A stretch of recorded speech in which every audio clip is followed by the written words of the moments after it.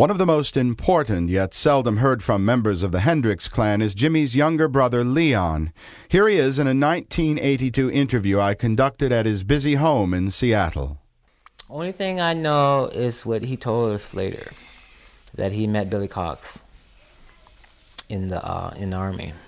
They used to jam a lot. Right. And then they didn't see each other for about 5 or 6 years after that. Okay, Jimmy, the next thing I know is that one day Jimmy calls up my dad. I'm at home. He says, "Dad, I'm going to be a star." The call was from London, England. Yeah. He said, "I got some people here and it's going to make me a star. They're going to change my name. They're going to call me the Jimi Hendrix Experience." That was Jimmy's name, though. Because he always came up with some far-out names. He came up with the name, the Experience? Everything about Jimmy was him. Anybody else that got connected with Jimmy, they were doing a free ride. Because Jimmy was a creator and a gentleman. Okay. All right, so the phone call came, and this was what happened? He ain't been home for 5 years. Right. Okay, this is 5 years. Okay, since I was 12 or 13 then, I'm about 16 or 17 now. Okay, I'm at home. I'm staying with my dad, a little bit. He gets me, out of jail or something. I had a couple of scrapes with the law. No big deal, though. So Jimmy calls home after 5 years. And, my dad says, "All right." You hadn't heard a word in 5 years? Oh, we got a letter about every 6, 7 months, maybe every year. A letter. And we always knew Jimmy was playing music, but but we never, really realized what he was talking about because, Jimmy used to call up from Vancouver and said, "Yeah, we got a band up here.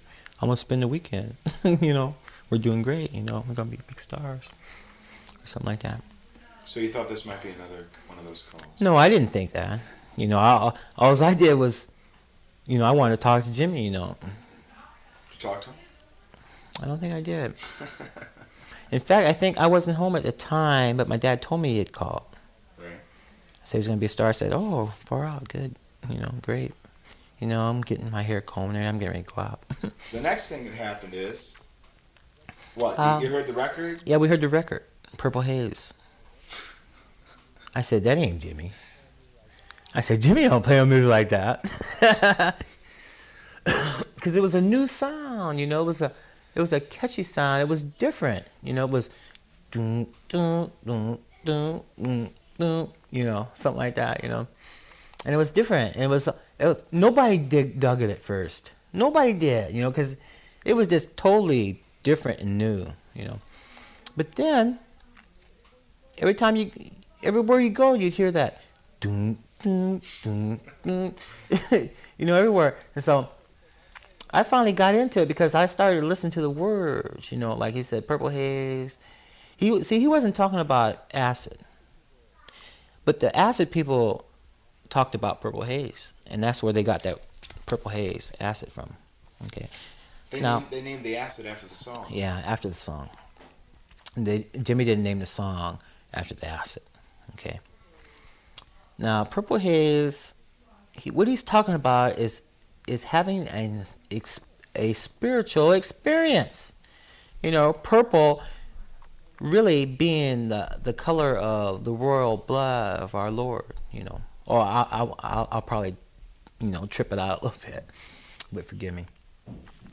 Okay, excuse me while I kiss the sky. You got to look different. I started to hear that. I said, "Is Jimmy nuts or something?" Here I am. I'm a, what do you call it? I'm really a street bum. Right. Okay. I said, "What's this guy talking about?" And so I finally started listening to the music, and I got the whole album. I started listening, and I said, "Is this my brother?" I'm not spiritual or nothing at this time. I'm very carnal. Living in the streets. During the hard times, the hard times that everybody goes through. That's 14 or 15 living, in the streets, So I started listening to the music, and I start becoming a fan because of what he was saying. He was saying there is something else out there. There is the unseen. There, all the things that are in the universe that are unseen are the most powerful things, like gravity and atmosphere. These things can't be seen, but they hold the whole earth together. It's as if you can just get your mind together and come on across with me. What he was saying that just like I won't compare him with a Jesus or anything like that. But what he was saying was that, look, there's a world and a realm that nobody cares about. That's out there that nobody even cares about it because they're so engrossed or they're so carnal. They're held down by gravity. In other words, this force they call gravity that they just take for granted is a force that can't be seen, but it's the most powerful force in the world.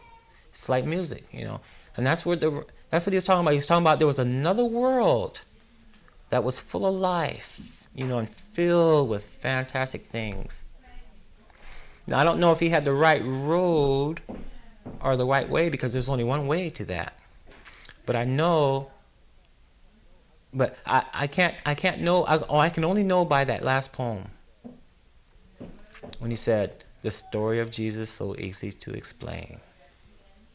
After they crucified him, and then I got it.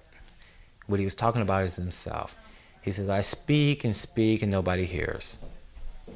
But when I'm dead, then they'll hear." What he was trying to do was like he told me before, he says, "Hey, listen." Like one time when he came to town, he said, "What do you think I'm doing?" I came backstage, he says, "What are you doing back here?" I says, "Hey," I said, "Shoot, Jimmy." I said, "There ain't nothing out there. This is where I want to be, right here." And he was mad. He didn't want me messing around with these people. Because backstage is different than out front. There's ugliness and hectic and bullshit in backstage, But what the audience sees is just what Jimmy could give them, The final thing was what Jimmy gave him. But underneath all that was the cussing and the, trashy people, the managers, the guys that would get drunk and sit, and lay down and get drunk and get sick under the stage. That's stuff I was sick of. He didn't want you corrupted. Well, that's, I could tell now. That's what he was saying. He was saying, "Get out of here, You don't want to be back here. Go out and watch the finished product." That's what he wanted me to do. He said, "Watch the finished product." But he knew all the time that I was a backstage guy. Because I was backstage when he used to play his first $5 gigs. So I was experienced.